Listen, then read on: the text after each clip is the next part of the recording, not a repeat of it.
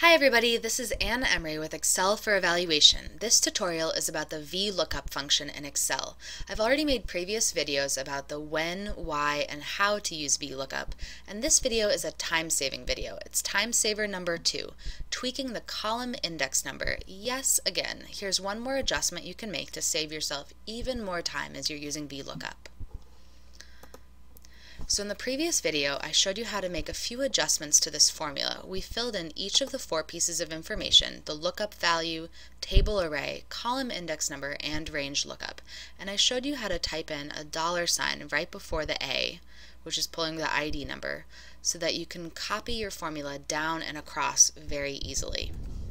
So in this example, I had dragged the formula down and then across, and it filled in the gender right here. And to make it say program start date, instead of having a 2, which is the column of data, you can type in a 3, press enter, and just drag this down. And of course we have to change the format to a date.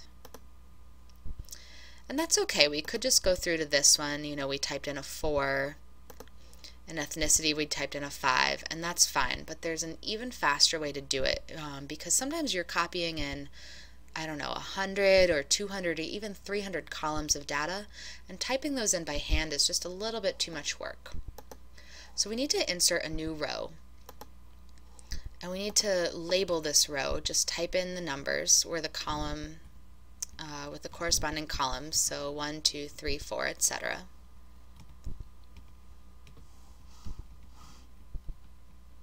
Oops, 11 and 12. Let's just change the format of this one back to a 3 and get rid of those decimal places.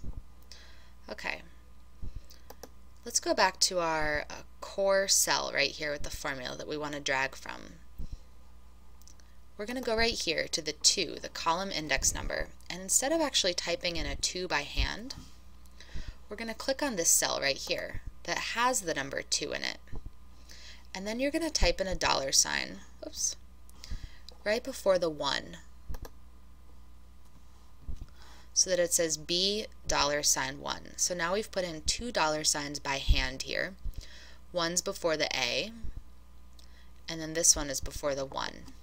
Press enter, and let's see what type of magic we've created. So at first it looks the same, but we've got the behind the scenes help going on. As we drag it across, look what happens. It automatically fills in that data for you, so it saves you even more time. So there you go, that's time saver number 2, tweaking the column index number. Thank you very much.